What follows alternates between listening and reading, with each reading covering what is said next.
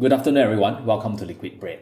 So I have some bad news for some of you. So I've been a big fan of the LastPass password manager for the past year. However, recently they're actually trying to, nerf their free tier. So what does that mean is that after March 16, you won't be able to use LastPass on all of your devices. You have to choose between mobile or web browser, which is kind of the problem because I want my password to be standardized and I use two devices simultaneously a lot of time. I need them to be synchronized. So I was thinking, why should I pay for a password manager? I can just build my own with AppSheet. Okay, so that's what I set out to do this morning, and I have completely done in a couple of hours. So the first thing you have to know, this is actually not a very good passwords manager. It's kind of a bad way to store your password online. So take it more as an educational practice rather than an actual way of building your password manager. Okay, so I'm going to use again a platform called AppSheet. So AppSheet, if you don't already know, is actually a way to build an application for yourself or your family or your friends or your company that doesn't require any kind of coding skill. They are purely UI based, and you just input your data from Google Sheets and you'll be able to use this directly. And last year or the year before, they have been actually bought by Google. So it's actually fully integrated into Google Sheets. So the two works really well together.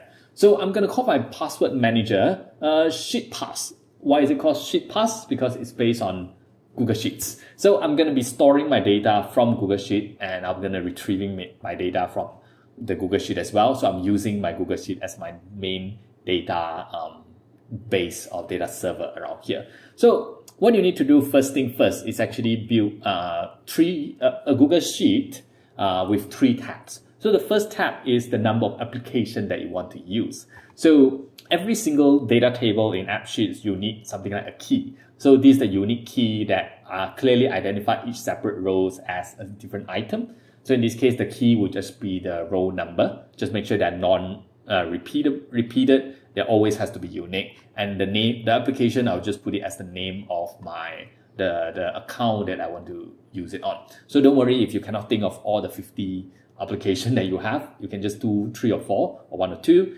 and we will set it out later.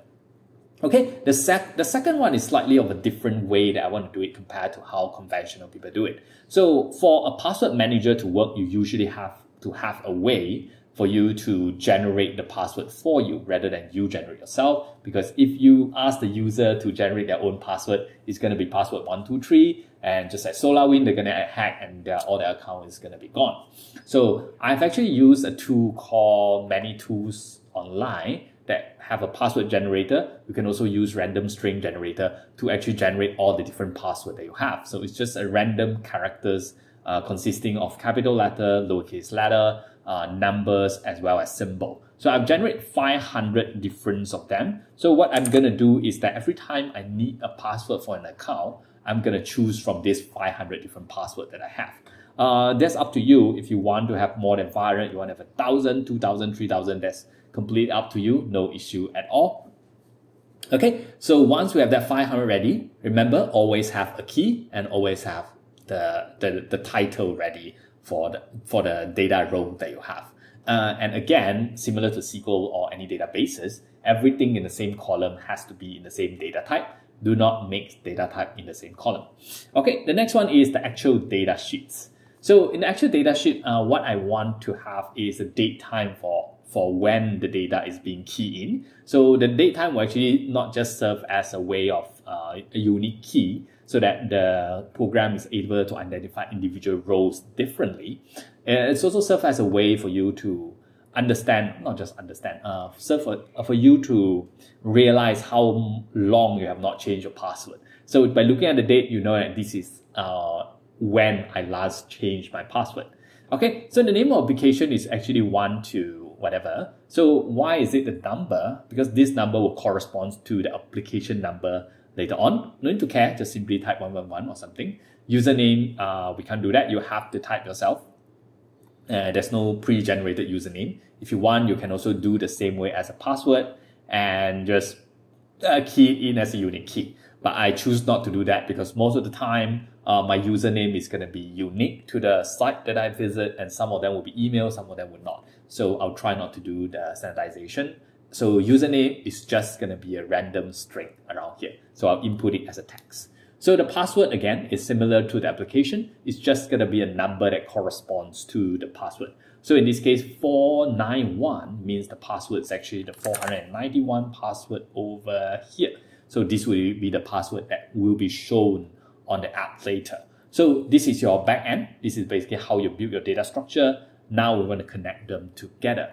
So what you need to do is that you go to the AppSheet website, go to my account and go to my application. So if you don't already have an account, just create an account. It's free and it's also bought by Google. So you can also use your Google existing account to do that. Okay, so what you need to do is that you make a new app and you start with your own data, and you can do whatever name that you want, and then you choose the category that best suit for whatever things that you have. Okay, so I'm just gonna put a sample here, and I'm gonna go to choose my data. So when we ask you to choose your data, they'll ask you to choose between which platform do you want. Okay, in this case, I'm using Google as my main platform. So I'll just go to the, sheet that I created just now, which is called Password Manager, last modified at 3:46 p.m., which is the time of my recording, and select. So once you select this, it will actually generate an app for you, and it will go to something like, so you roughly see this, what is that called? This interface over here. And yes, I'm not using dark mode because looking at dark mode on a YouTube video is not as pleasant as you do it on your desktop yourself. Okay, so I'm using light mode over here. Okay, first thing first, you have to load in your data. Application is basically data with logic. So without the data, whatever logic doesn't work. So first thing, load in the data. So you go to the second tab over here, go to data and add new table. So once you add a new table, they'll ask you to where you want to get the data from. I'm saying that I'm get my sheet on the Google Drive. And if you load it as the way that I load it just now, some of the data sheet should already be around here. Okay, so if you don't have any data in your app yet because you clicked the wrong thing just now, doesn't matter. Just choose the file again and then press select, and that will bring the data out as a source ID. Okay, once you're done, choose the worksheet name and qualifier. So what does that mean? It's just the name of your sheets. So it's a qualifier because maybe it's some other platform and so on. So choose the one that is not gray out. If it's gray out, means this data has already been loaded into your platform. So if you have something missing, it should not be gray out like that. Okay, it's gray out like that because I already have 1, 2, 3, all the 3 different data that I need in this app directly. Okay, so we're gonna follow the flow where we created the Google Sheet just now, which we call the application. And we go to the table name. So table name remains as it is, application. And what you need to do now is go to view columns. So we need to see the individual columns of the thing.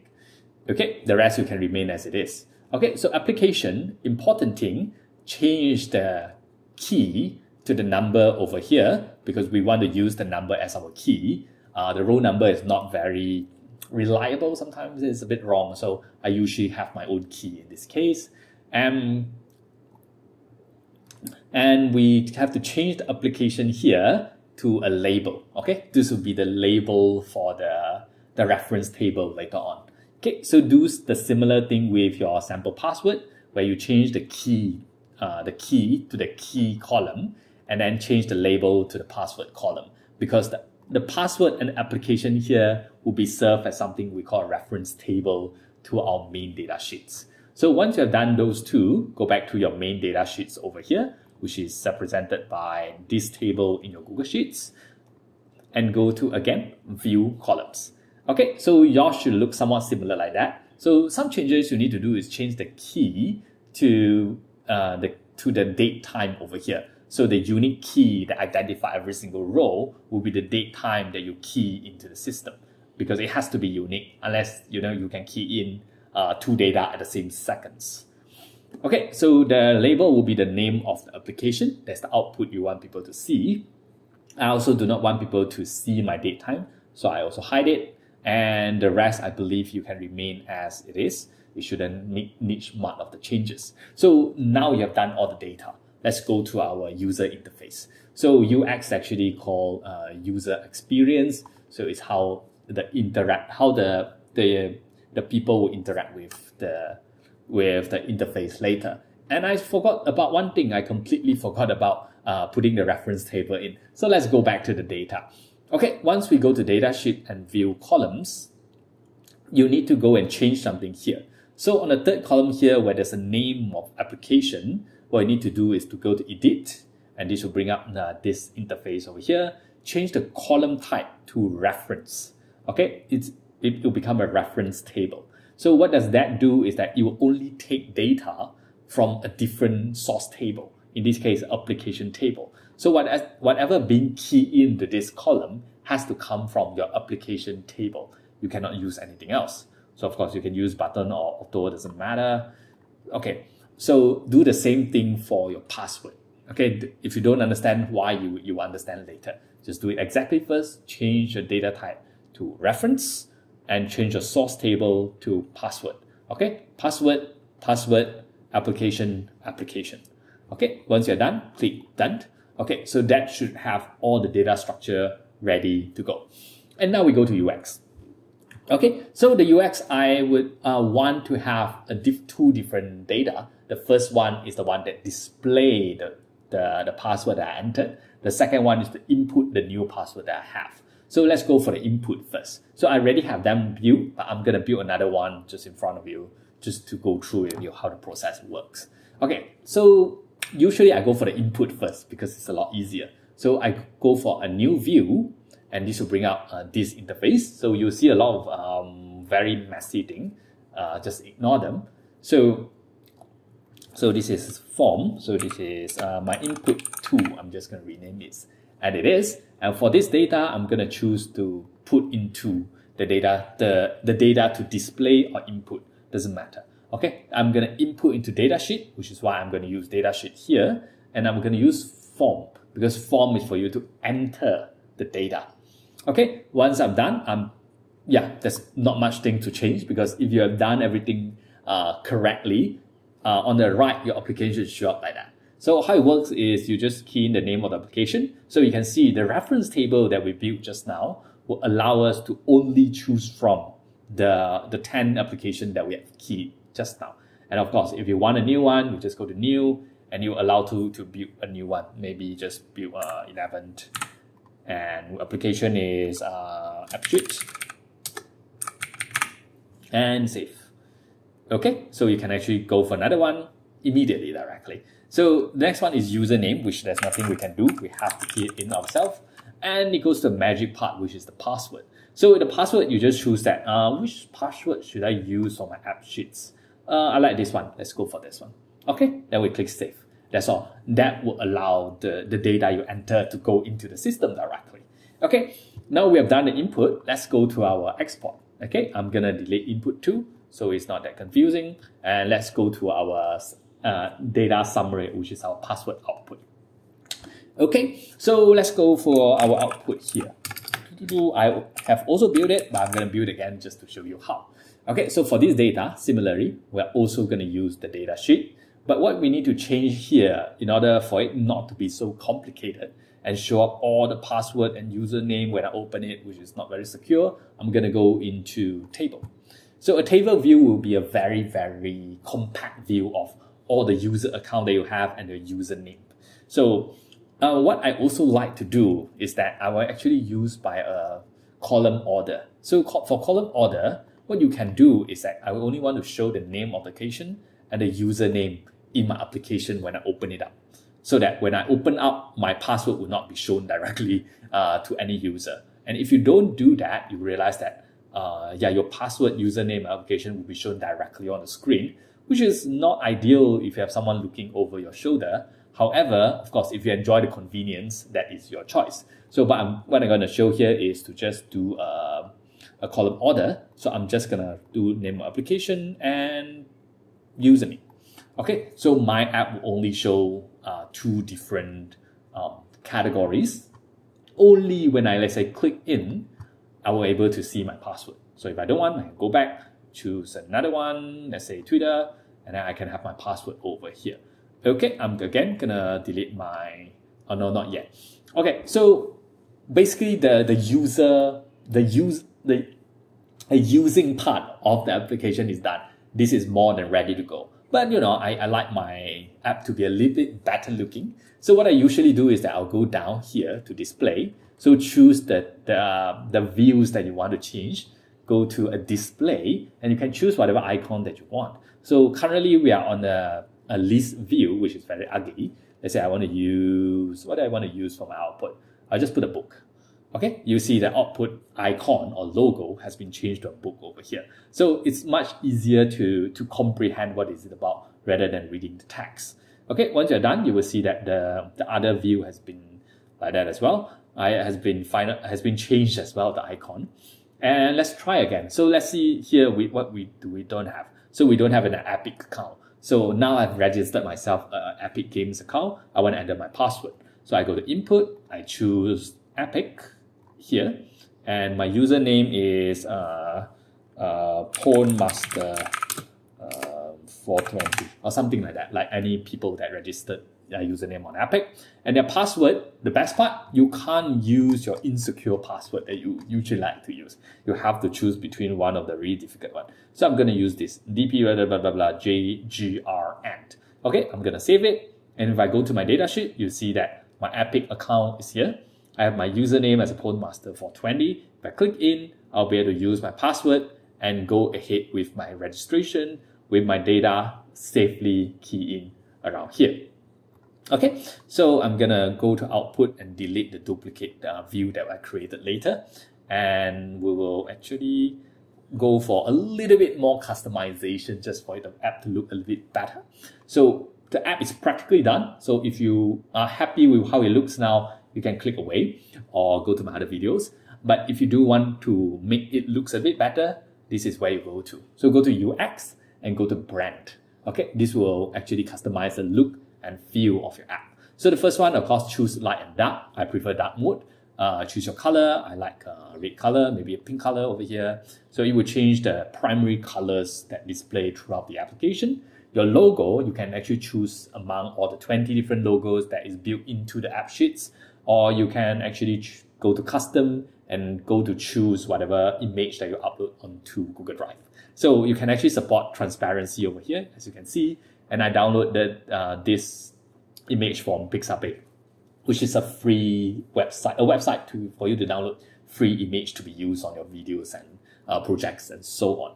And the launch image is the image that's shown when you do that. The syncing the app, this will be shown as that image is called the launch image. And the background image, I can see there's a ladder over here.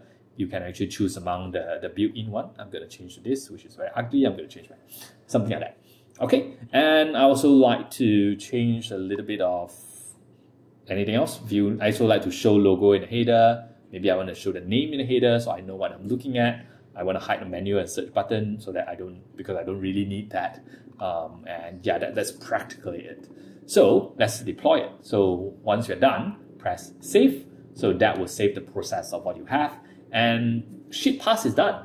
You don't need your LastPass anymore. You have the SheetPass, which is a password manager that based on Google Sheets. It's also quite cheap. Okay, so again, I don't endorse you to use this password manager as your only password manager. Maybe get something important stored somewhere else and those not important accounts, you can put it here. Okay, so this is practically your app that you can use on your phone, on your web viewer, you can use on whatever browser. You don't even need to install a browser extension because this would practically live as a web page itself. That's practically it.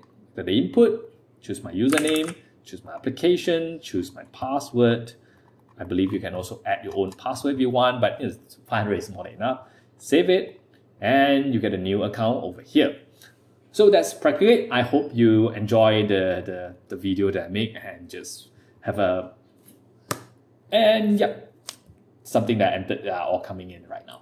Okay, so that's it for now. I hope you enjoy the video that I have. I'm going to say this the second time again. And thanks for watching. Goodbye.